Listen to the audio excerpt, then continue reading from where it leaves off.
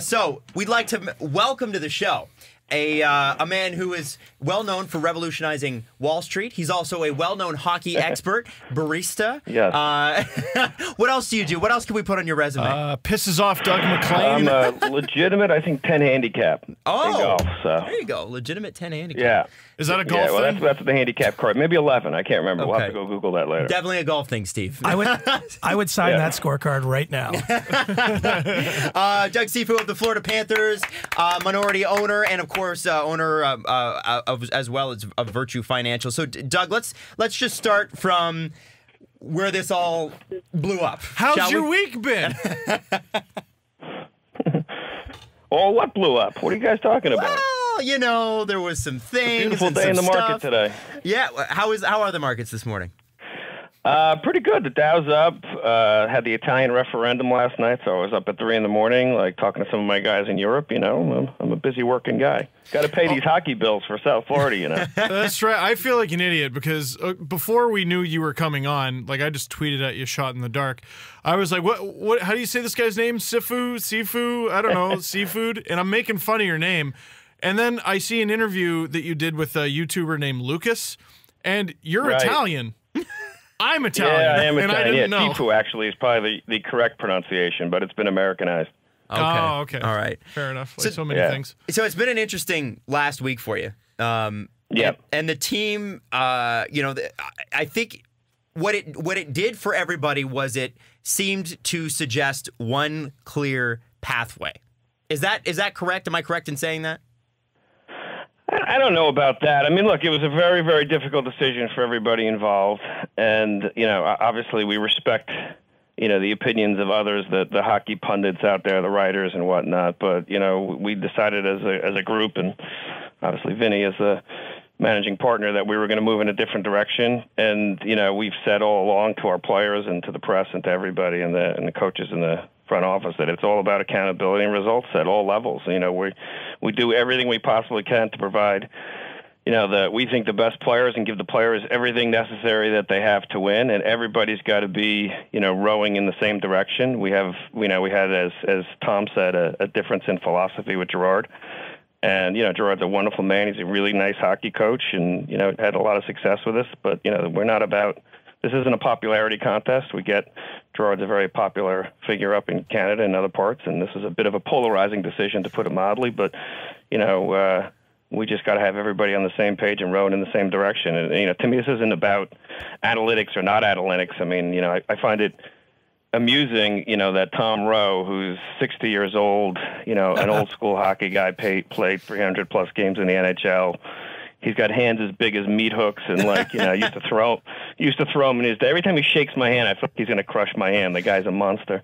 You know, he spent years in hockey at various different levels. You know, he's not exactly like a computer boy. You know, I don't think Tom could actually turn his PC on without some help. So this isn't old school versus new school. It's just, you know, we decided we're going to all go in one direction, and that a change was needed in order to make that direction successful. And so here we are.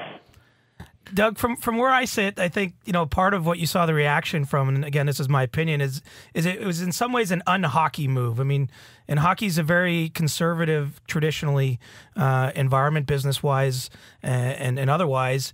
And you're sitting here with three younger people of the media, so we're not coming at you saying it should continue that way. I mean, is it fair to say that maybe some of what you and Vinny and others working for the organization have learned in your business life is applying to how you're running a hockey team and how that might... Yeah, I mean, look, we get it. You know, the game is larger than everybody, and it's been around, you know, for a long, long time, and we have great respect for the traditions of hockey. And, you know, I've said this publicly before. I mean, I'm awestruck by the tenacity and the strength and the gladiator-like spirit of these players. I mean, now that I have the blessing of actually getting down near the ice and occasionally getting to go into the locker room and see them, you know, after practices and games, I mean, I'm just awestruck by what it takes to be a professional hockey player. So that we have tremendous, tremendous respect for everybody in the game. But, you know, when we bought this franchise in 2013, it was not doing particularly well on or off the ice. And we said, listen, we are very good at operating businesses. That's what we do. We started this firm, Virtue Financial. Vinny and I are partners on other things together. Vinny has had a long history on Wall Street. I was pretty successful lawyer here in New York, and we said we're going to apply like our operating discipline and accountability to a professional sports franchise. So, ironically, we didn't come in there and just blow the place up, right? We came in there and said, all right, we're going to take a look at everybody and everything from, frankly, the GM on down to, the secretary in the office and say, what are people doing? Let's measure their success or lack of success. And then be honest and forthright with people. And sure, have we replaced a lot of people? Absolutely. But it wasn't a rash decision. We didn't just go to West Point and bring a bunch of Army guys in. I mean, it's kind of silly and borderline offensive to suggest that. I mean, we were very careful and thoughtful about it. And parenthetically, we've dropped about $100 million in the last 3 years for that pleasure. So, we were thoughtful and mechanical about it. Obviously, this coaching situation is kind of created this whole firestorm of analytics versus non-analytics, which I think is a little kind of obfuscates kind of what we've tried to do over the last 3 years, but it is what it is. I called it the Battle of Sunrise in a video that I did because, I mean, whether you like it or not, you are kind of, I guess, the latest front in the analytics versus non-analytics debate, but getting away from whether that's even accurate or true or not, are you kind of reveling in this almost us against the world sort of thing? Yeah, I mean, look, reveling's the wrong word, right? Like, I don't relish. My wife gets upset when people like pound me on Twitter and social media. I mean, I kind of chuckle about it. I mean, she was a little upset about some of this stuff, and she's a tough woman. I mean, like, it's not a lot of fun to have ex-hockey coaches or whatever they are, and, other commentators who used to talk about hot dog carts or whatever that guy did up in Toronto, like, all of a sudden calling us computer boys and Army guys. I mean, it's superficial nonsense, and I get that, and I ignore all that stuff. Other than the fact, actually, I did look for that suit that Don Cherry was wearing in a 48 Husky, and I could not find it. So if anybody, we have a tailor up here. We know where Don's tailor is. We can hook you up. Yeah, I was thinking. I thought it would be really funny if I went on Twitter and tell me what you guys think. We can do a Twitter poll. Maybe you guys can help me out. Sure. A Twitter poll. If I started like a GoFundMe campaign to buy one of those suits in 48 Husky, what do you think? I think we could do that. Yeah. A little too cheeky? Is it a little too cheeky? Not at all. No, my goodness. Okay. Is it a little too cheeky? I don't want to be too snarky. I mean, but anyhow. You don't want to be too snarky, Doug? The guy whose Twitter picture is a T-shirt that says hockey expert? You don't want to be too snarky, Doug? Yeah. That was snark. That was a little too snarky, but I thought that was kind of funny, actually. It is. I mean, it sort of goes to the point, which is, look, we're not trying to revolutionize a sport. All we're saying is, I'll give you a perfect example, right? So, like, in 2007, Vinny comes to me and says, I was a practicing lawyer. I was his lawyer, his friend. And he says, we're going to start this firm called Virtu Financial. We're going to be the largest electronic market maker in the world. I'll be honest with you, and I've said this privately and publicly, I didn't know a bid from an offer. I didn't know anything about market structure. I didn't know really anything about the financial markets at all. I mean, I was a corporate lawyer, but it was not what I did. And I said, Vinny, you sure? He said, yeah, you're a smart guy. You'll figure it out. And so I figured it out. And then 9 years later, I'm the CEO of a multi-billion-dollar public company that's the largest electronic market-making firm in the world. Now, my partner is brilliant and unbelievably tactically involved and whatnot and experienced and all that kind of stuff. But at the end of the day, it's just something that you have to put your mind to and learn. That's what technology is all about. That's what I did here. I'm not a technologist. I'm not a computer boy, but I'm not afraid of it. So I think what you're really seeing here is, people saying, and I'm saying, and others are saying, listen, we get it. It's hockey. We never played it. But at the end of the day, there are certain things that you can look at that are objective. Yeah. And you can make an objective determination as to whether you think someone is a better fit for your team than not a better fit, that someone should get paid X and someone should get paid Y, all those kind of things. So rather than just have like a feel or throw spaghetti against the wall, we're trying to be a little more thoughtful about how we construct a team. Now, are we perfect? No. Have we made mistakes? Absolutely. Is this 100% about analytics, versus non-analytics? No. As I say to people, Dale's very involved with everything we do. We got Pete Mahovlich, who we talk to regularly. Tom Rowe isn't exactly like a computer boy. Eric Joyce, everyone calls him a computer boy. Sure, he went to Harvard. He's a very smart guy, but the kid played hockey at West Point. I think he had, he got thrown out of a couple games for fighting. I mean, he's not exactly like a pencil neck geek. So I think this is a little bit people being afraid, if you will, or concerned that that there may be a different way to do things, or maybe other people with different points of view can help construct a professional sports organization in a way that's very progressive. It's not trying to disrespect the game. It's not saying we're going to do everything completely differently, but let's at least open our eyes and be thoughtful about it. That's all we're doing. Doug, there aren't many people in your shoes that have public-facing Twitter accounts. I'm wondering, why you operate one, and if you could share any funny stories or anything that's come of it. What you like I could about share it? You a lot of stories. I mean, the honest answer is I had no clue about social media. Right, I never did it. Wasn't really involved. I didn't have a Facebook account, that kind of thing. And Vinny and I kind of talked about it. And I'm a people person, and I think this whole mystique around ownership is completely overdone. At the end of the day, Vinny and I are both blue-collar Italian guys. I'm from Long Island. He's from Brooklyn. And we've been blessed beyond belief, with our business success. We worked really hard for it, but we've been blessed. And so we're living this adolescent fantasy of having the ability to help influence a professional sports franchise. So the notion that somehow I interact with people, all right, so what? I mean, at the end of the day, it's just a moniker, right? This notion of being an owner. I'm a regular guy, and I was the guy in 1988 that scraped together $14 a game to go sit in the blue seats at Madison Square Garden and watch the Rangers play. I know how hard it is to make money and have to pay. I was in law school at the time. I didn't have any extra money. So I completely respect the idea that people are working hard and giving us their very, very valuable discretionary entertainment dollars. So why shouldn't I give them the respect of responding to them? So just today, some young lady that I met down in South Florida, I think she's 17 or 18, she tweets it's her dream to meet Dennis Malgin, who's one of our young players. So sure, I invite her to a morning skate, I think next week, and Dennis will take 5 or 10 minutes and say hello to her, right? Amazing. What's the big deal? That's what we should do. That's kind of part of our responsibility of being a steward of a great professional sports franchise. The one thing that I've been completely blown away by, and you saw it this last week, is just the power of sport. Right, it brings communities together, and it makes people, next to politics and religion, I've never seen emotional reactions like this. I had people in towns in Canada I've never heard of, trolling me and harassing me about firing a coach in South Florida that they'd never met before. Right? God, I get it, God bless them, but I said to my wife, I said, it's amazing that people will take the time to come and abuse me about something that they know absolutely nothing about, and they probably feel this cathartic sense of relief. So if that helps, that's cool. That's one of the reasons I want to do it. I want to be the punching bag, and also, get the pat on the back. Well, Doug, welcome to the internet. Yeah, exactly. That's what it is all about. Exactly. I want to ask you, because I know what you guys started in 2008 with Virtue. There's some similarities to what is going on with the Panthers that happened in 2008. I mean, you guys started that company in probably the worst financial year since the 1930s. And it's amazing. Brilliant guys, aren't we? Yeah, that's right. The world's burning up. Let's start a financial firm. Yeah. Your timing was phenomenal. Thank you. The question that I have is, at that point, Wall Street was a very conservative. Things are done, not conservative, but things are done this way. This is the way we do things. This is how we make money.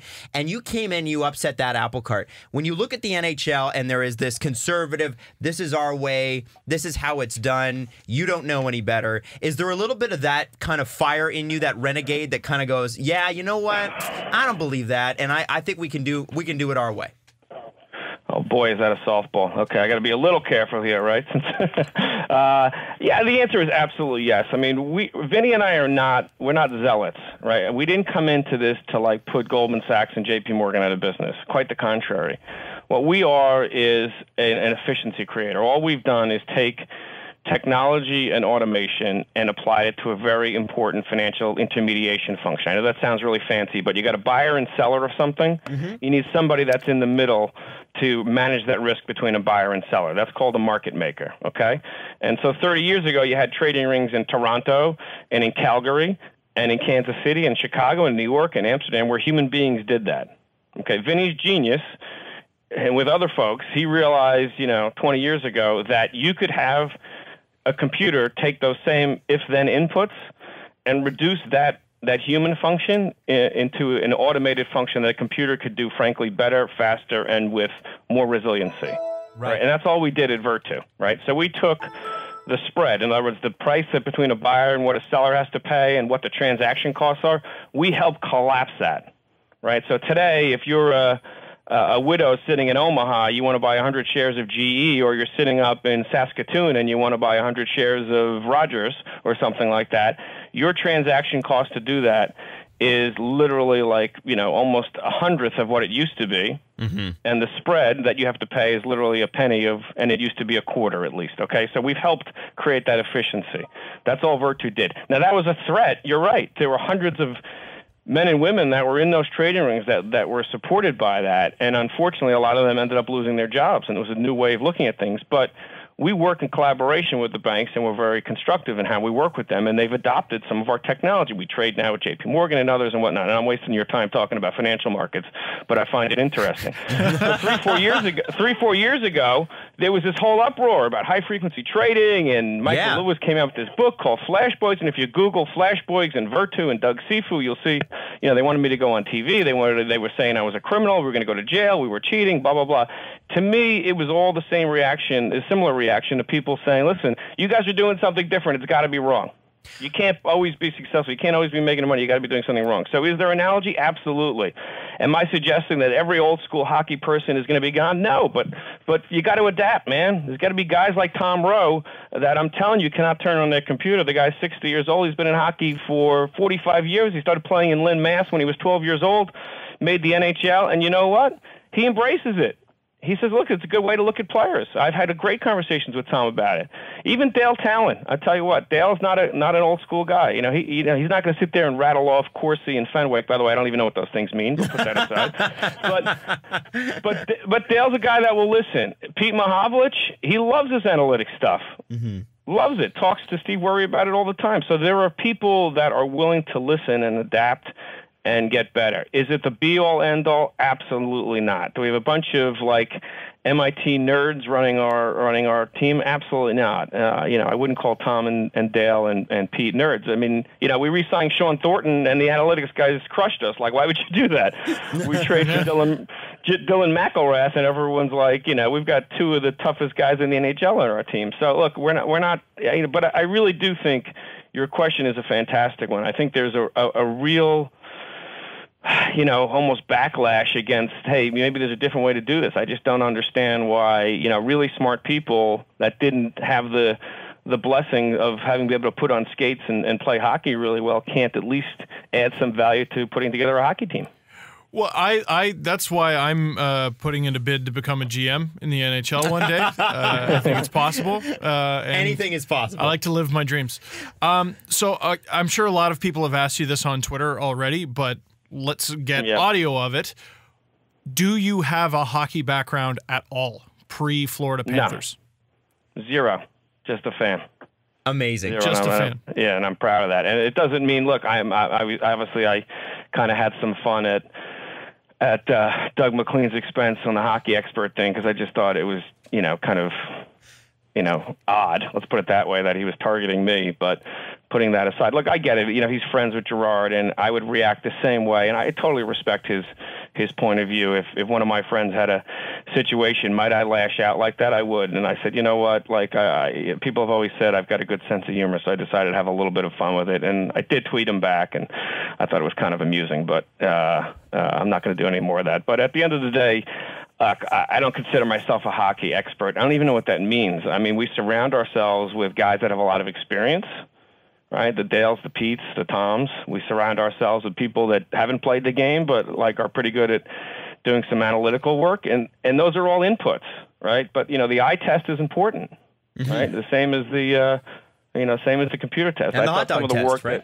Yeah, and the hot dog test. I thought some of the work that the guys in Vancouver did, the Vancouver Army, whatever you call it. Canucks Army.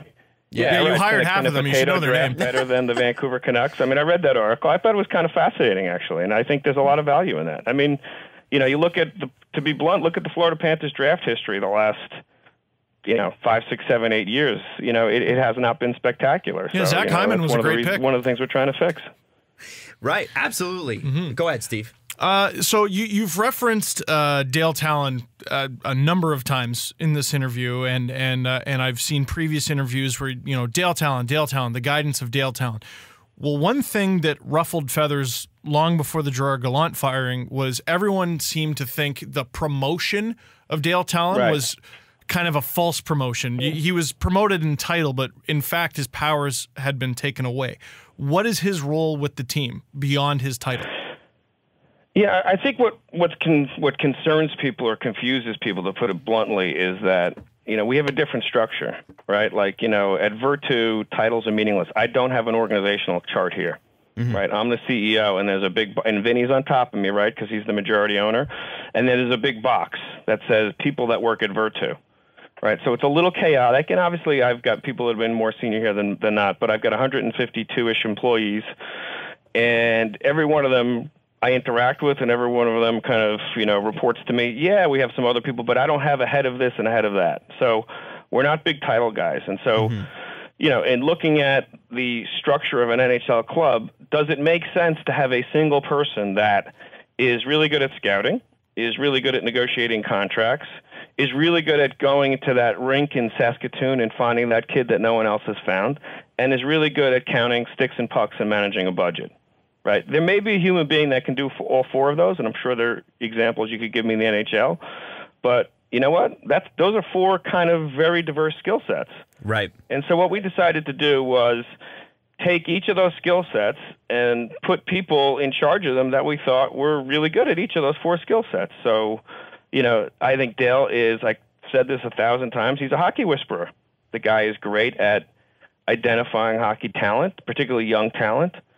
I talk to him as much as I talk to, and Vinny does as well, as much as I talk to Tom Rowe, as much as I talk to Eric Joyce and Steve Worrier, actually probably more, because I find Dale a lot more entertaining and amusing than Worrier and Joyce. He's actually a really funny guy. So, we get a lot of good input from him. So is he doing the same thing he was doing before we bought the team or the first 2 years? No, he's not, right? But I think in some ways we're getting the best out of him, because rather than me being up as about a budget, or did we have 18 extra sticks and we only needed 15? I'm kidding. He doesn't have to worry about that stuff anymore. So I have him do what he's good at. And the same token, Steve's a former lawyer as well, or is currently a lawyer, excuse me. So he's good at negotiating contracts. I think Dale's probably relieved he doesn't have to deal with that. And Steve was very busy in the offseason negotiating contracts, and I think frankly he did a pretty nice job. So I think we've kind of come up with a new paradigm here a little bit, and that confuses people. And so we get into words as to promotion and titles and all this kind of stuff. You can ask Dale yourself. At some level, I'm sure he was disappointed that a lot of his, duties were changed. But on the other hand, I think he's pretty happy, with his role in the team. He's got a lot of direct access to Vinny and myself, and he's a really important part of what we're trying to do here. Elliot Friedman interviewed Tom Rowe, and it was, I think it was kind of like the first big interview anyone in the organization had really done since the firing. And one thing that seemed crystal clear to me by the end of it was this was a ownership decision to go in a different direction with Gerard Gallant. Would you agree with that? Well, here's what I would say. I think, ultimately, Vinny's the controlling, owner and all that kind of stuff. Is Doug has said a number of times, I'm just a minority owner. And so at the end of the day, yeah, sure, it was just a minority owner, Doug. Just, I know. Just a pilot. As my mother-in-law would say, what a shanda that is. What a shanda. But look, at the end of the day, everybody was supportive of it, right? It wasn't like Tom was beating his chest against the wall. I wasn't there, frankly. I was on a plane to Dublin, so Vinny and Tom had this conversation, and then Vinny, Tom, and Gerard had the conversation. But look, Tom's an honest guy, and we're not trying to hide behind our GM. And I know Vinny spoke to Dale about it, and it's not like it was just some rash, decision that was made. I completely regret the circumstances, the photo with the taxi and all that kind of stuff, which was unbelievably distorted and all that kind of stuff. It's not who we are, and it's not how we want to reflect our relationship with Gerard. For heaven's sake, we had just extended the guy in January, and we thought the world of him, and we were very optimistic that he would be the right person to lead this team to a Stanley Cup, when ultimately we concluded that was not the case. We took action. Should we have done it in Chicago or after the road trip or here, there, everywhere? Sure, that's, hockey fans and commentators will second guess and be critical of that. And I completely respect their right to do that. And, in some instances, they're right. it would have been a lot. I would have felt a lot better if we hadn't had those pictures come out and whatnot. But at the end of the day, this was a very, very difficult decision for everybody involved. I think it reflected, the collaborative and collective view of everybody in the organization that was talked to about it, and so we took action. Okay, we've already decided that we don't know what hockey person means. Hockey expert. Hockey expert, I don't think I'll ever know, but we have identified Tom Rowe as a hockey guy. I think, 45 years in hockey and hands like meat hooks means that. Yeah, totally. I get it. Yeah. And he is now your GM. Have you ever shook the guy's hand? By the way, he'll crush you, so be careful. No, but I look forward to it. Oh, I hope one day. I look forward to getting crushed. So he's a hockey guy. He's currently your team's GM. He's your team's coach. Right. He's got the keys right now. But this is a guy who, in that interview with Friedman, identified the first period of that game against Carolina as the best first period that team had had all season. So for me, it's hard to look. I know you say it's not a rash decision, but with everything I read and everything I see, it gets harder and harder for me to not see it that way. Yeah. Well, I think he also said, the second period was one of the most disappointing, periods of the season and whatnot. So I think that's the kind of a little bit the yin and the yang of what the Panthers have been this year. I mean, at times we look like that 103-point, division winning team. At other points, we candidly don't. So I think it was really just the inconsistency. I mean, in a way, that was almost like a microcosm of the season of the first 22 games. And it, was sort of was the triggering point for us to move forward. I mean, I think, Tom put it very well. He said, look, there's just a difference. He said the following day, there's just a difference in philosophy here. And we were hopeful that everyone would sort of get behind what we were trying to do here and accomplish. And at the end of the day, we all felt collectively that was not the case. And so we made a decision. I mean, I get it. People will second guess it, should have flown to Chicago, all that kind of stuff. I just think in a way, Vinny and I are used to when we need to make a change or decide that we want to do something, it's always been our history just to take action because, there may be repercussions in the moment and whatnot, but at the end of the day, the organization needs a clear vision and needs to move forward, and that's kind of what we decided to do. Did you learn from this, do you think? Because I think the obvious solution to me, like this does not blow up nearly as big as it does without that picture. Yeah. Without Gerard Gallant outside the arena in Carolina. Was that a learning experience? Absolutely. Look, I mean, I've said 5 minutes ago, and I've said to people privately, it was not the way that we wanted this to go down, obviously. It showed it showed us, look like we were a dysfunctional organization when quite the opposite is the case. We're very unified and we collaborate and we talk a whole heck of a lot and there's no politics and, we try to be very collaborative in our decision making and whatnot. But it was, it was not how we wanted to be reflected. I felt awful that it embarrassed Gerard. He's a unbelievably talented and very, very decent man. He's never been anything but very cordial and friendly to me, and more importantly to my 13-year-old son, who was so mad at me the next day because he loves Gerard. And so, look, I mean, it was frankly an embarrassment. And we have apologized to Gerard, and because he's such a mensch, on his own, contacted Friedman and said, the whole taxi thing didn't go down that way. It was 100% his decision. But had I been there, would I have managed it differently? Absolutely. Mm-hmm. I'm more experienced with dealing with, crises, I guess, than other folks are. Tom was busy running around, and our team services guy, did his best to try to make the situation not be as awkward as it was. But at the end of the day, it looked terrible. It didn't reflect well on the Florida Panthers, and for that we apologize. I want to just move off that just for a second, Doug, and I want to ask you, okay, so it's 2012, 2013. The Florida Panthers are not pulling in more than, 5,000-6,000 a night in seats. And here you guys come with again, timing. You start this company in 2008 where it's, one of the worst, toughest economies in, 70 years. And then you take the team that literally loses the most money and you go, yeah, I want that one.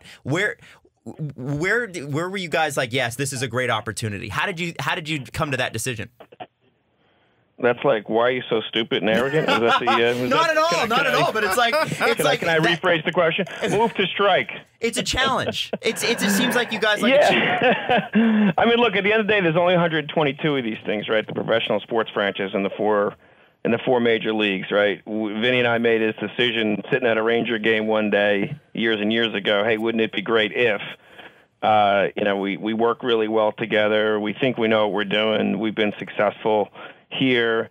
We're very, very humble about the success that we've been given, and we thought we could apply that to a sports franchise. I happen to have had a house in South Florida for a long time because I cannot stand the winters here, and you haven't met me, but I do not look good in a bathing suit, so buying a beach house would not have been a great idea for me. And my boy at the time, we used to be a Devils fan. I was a Ranger fan, and so we used to go down to Sunrise a bunch and watch the Panthers play those teams and watch the Panthers play other teams, and we loved it. And I said to Vinny one day, I said, Vin, there's this team called the Florida Panthers. They got this beautiful arena. It's a little bit far west, but it's in Broward County. It's really gorgeous. There's a good vibe there. It's a real family atmosphere. I said, why don't you give Bettman a call, and that might be something that would be cool for us. And he did. He met the commissioner, and it just so happened within, I don't know, a month or two or three, the Panthers were, the prior owner wanted to get out. And so we, because of a combination of arrogance, stupidity, and excitement, decided to go take the leap. I mean, we knew we had a lot. There's a lot. It's a challenge. There was a lot to do. It was really, to be blunt with you, it was a lot worse than I even expected. Wow. It was a lot worse. I mean, it was... we had a promotion. This has been abused about in the media, so it was not us, but where we had a deal with the Florida Lottery that if you had a losing lottery ticket, you could get a Panther seat. So someone tweeted out, well, that's garbage, isn't it? So you're giving away seats for garbage. And you know what? They were right. So that's what we were dealing with. We had the $4 StubHub seats.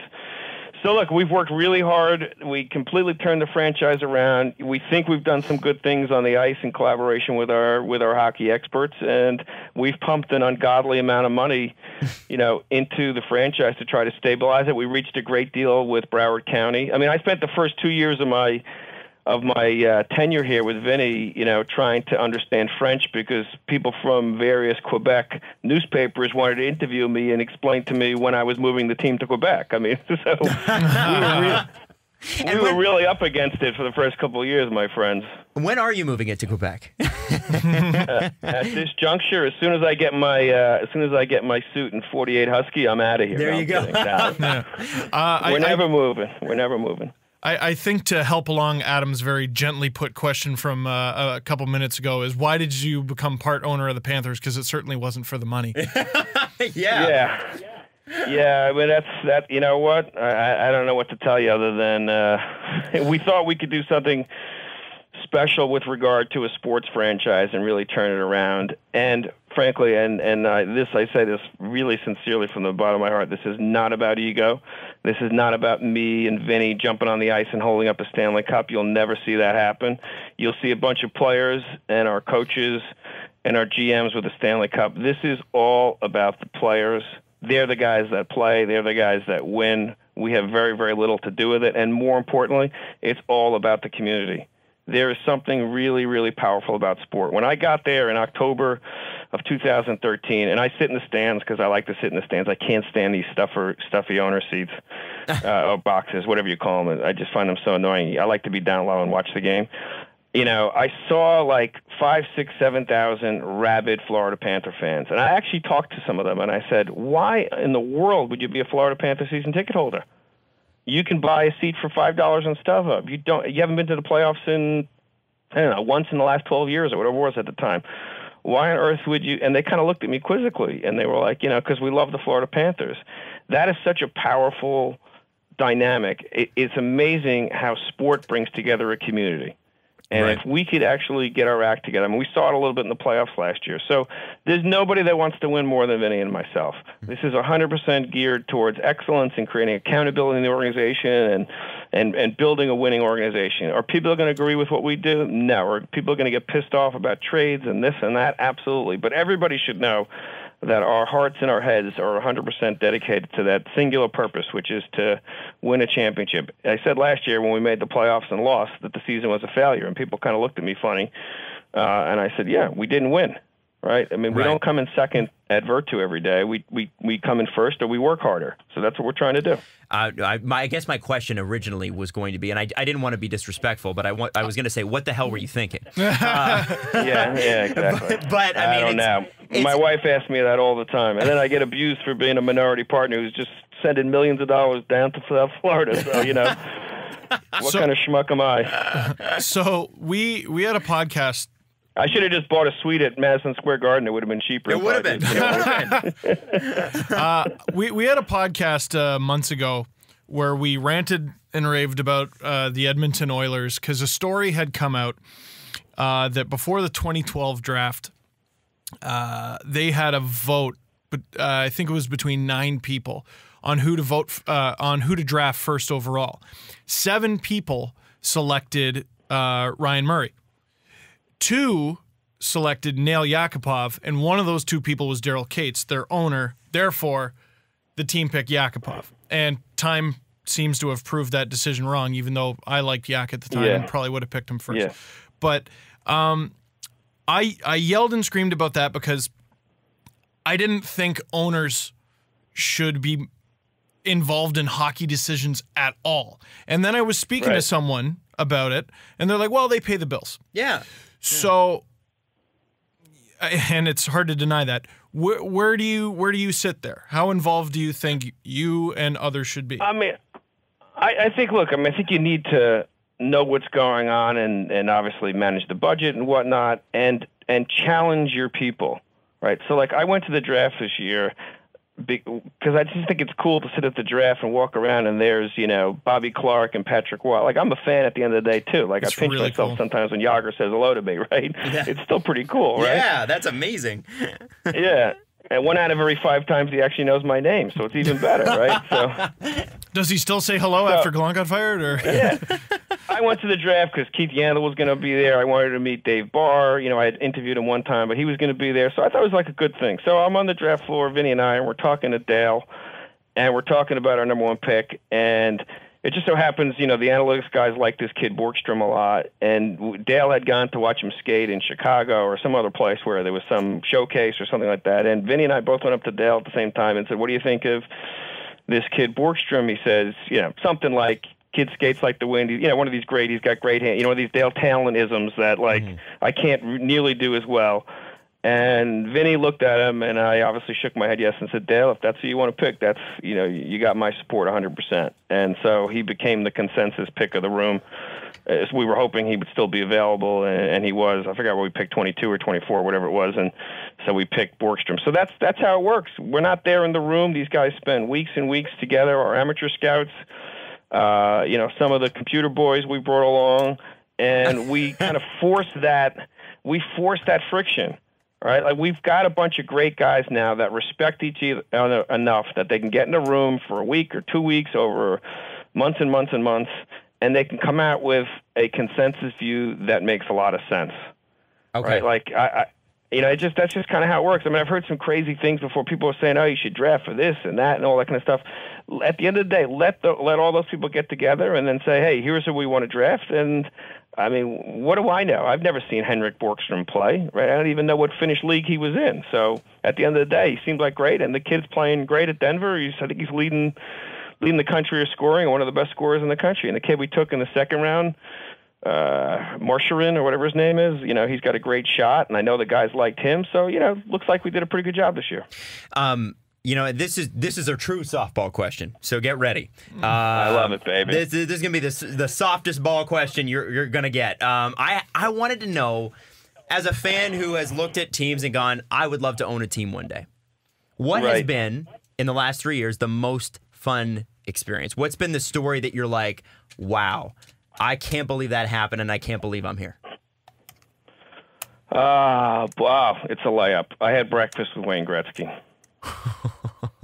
Yeah. Oh, actually, no, I got a better one then. That was pretty cool. Okay, and I was like, for once, I was kind of awestruck. And he's a wonderful man, by the way. Wow, what an honor it was. But even better than that. So I go to the arena one day last season, and I had to go do something, like, I don't know, meet a sponsor, whatever it was. My son is 12 at the time, and, we're my best friend in the world. He always tags along. So I have to drop him someplace to babysit, and, one of the best things I have, obviously, is I can go anywhere I want. So I go into the skate sharpening stick room, because I know the guys will come in beforehand, and Danny will sit on the couch, and they're all nice to Danny. Like, Willie Mitchell was always great to him. He likes Ekblad. Brian Campbell was his favorite player, and they'll all talk to him. He'll just sit there, no problem. And hopefully he won't put his hand into the stick sharpening machine, right? Yeah. Because his mother would kill me if that happened. So I go half hour, I come back, okay, and I look on the couch, and he's sitting with an older gentleman, and they're watching the World Junior Championship. So I don't know what time of year that was on TV, and they're sitting there talking about, and I look at it, and I say to myself, I don't believe it. You know who it is? It's Bobby Orr. So there's my son sitting on a couch in a locker room with a bunch of professional hockey players, and he's hanging out with Bobby Orr, and he's calling him Bobby. And I'm like, Mr. Orr, it's an honor to, I know Bobby a little bit. Good to see you again. I'm Doug Cifu. He goes, I know who you are. He goes, your son actually, knows his hockey. I'm like, maybe he's the hockey expert. So you know what?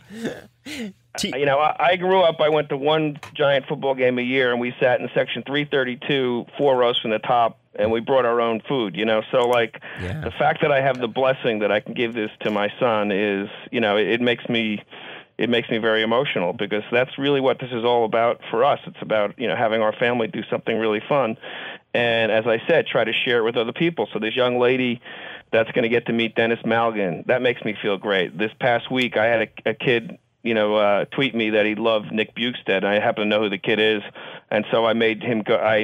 He lives up in Ottawa, the young man, so I had him come to the morning skate, and he got to watch his hero skate around. And Nick's a great guy. Nick signed a puck for him, so that those are the fun things that we can do that really make this all worthwhile.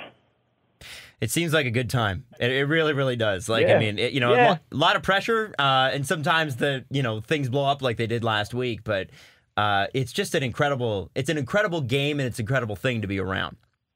Yeah, it really is. Look, I'm so privileged and honored, and Vinny would say the same thing, and humbled to be part of this magnificent game. I mean, it's largely a Canadian game. I get that. I have tremendous respect for even the guys that were abusing me this week. We have a lot of respect for them and what they've meant to the game over the years, and I really do sincerely mean that. And at the end of the day, we try really, really hard, to do the right thing all the time. But you know what? We're gonna do what we think is right. We may not win every popularity contest. We're not going to win the Stanley Cup every year, but we're gonna try really hard. We've been really transparent about our ticketing policy down in South Florida. We spent a boatload of money this year. One of the criticisms of the Panthers was, guys would come, play their entry-level deal, and leave after 3 or 7 years, whatever it was. And so we locked up, our core. Mm-hmm. You guys, all the names for a long time. So we're trying to do all the right things. Are we always going to be successful? No. Will we hold everybody accountable? Absolutely. From top to bottom. Are we going to make this into a meritocracy? Absolutely. Are people still going to be critical? Sure, that's their right. That's what makes sport great. That's one of the reasons I kind of enjoy Twitter. Even when people are kind of a little nasty. So I know you said it's not a popularity contest, but obviously the Panthers, took a bit of a hit this week in terms of popularity. How does that recover? You think it's as simple as winning? Yeah, it's just winning. It's just winning. I mean, this is, we talked before about Virtu and Flash Boys and all that kind of stuff. And I tell people this in May of 2014, when Flash Boys came out, there were people legitimately on Twitter and contacting me that thought I should go to jail, which I was kind of startled by, right? Because I'm the CEO of a company that's engaged in a criminal enterprise, allegedly. Now, scroll forward, 2 years later, and we announced a deal with J.P. Morgan, and they're going to be, sending a lot of their risk through Virtu in the U.S. Treasury market. So you know what? The pendulum swifts and changes, and the world changes, and people take a deep breath and realize the world's not going to end. And at the end of the day, we're going to do what we think is right, and we're going to hold people accountable and hold ourselves accountable and perform. And if we don't perform, then people won't come. If we do perform, then people are going to come. That's really ultimately, the be-all and end-all. People don't, aren't coming to the games because of Doug Cifu or Vinny Viola. I mean, frankly, we're completely irrelevant. They're coming because Alexander Barkov's a great player, and Aaron Ekblad was Rookie of the Year, and Johnny Huberdeau is going to be healthy, and he's going to play well, and they want to meet Luongo and Yager and Malgin and, et cetera, et cetera.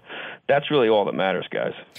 Dougie, we just want to say thank you so much for taking the time that you have to be on the show and to to discuss this with a bunch of Canadians who just tweeted you.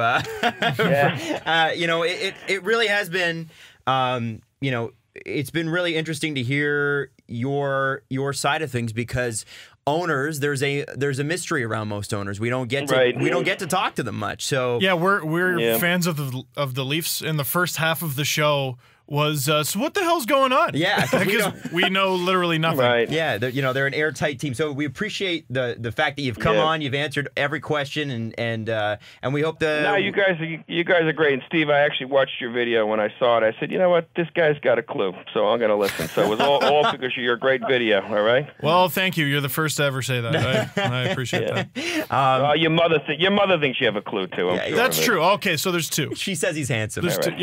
Yeah, my dad. I don't know. I don't know. We need to make that into a shirt. Your mother thinks you have a clue. Your mother. Dougie, thank you so much. Doug Cifu. All right, fellas. Minority owner of both Virtue Financial and the Florida Panthers. We'll talk soon. Thank you. Thank you, guys. Take care. Take care.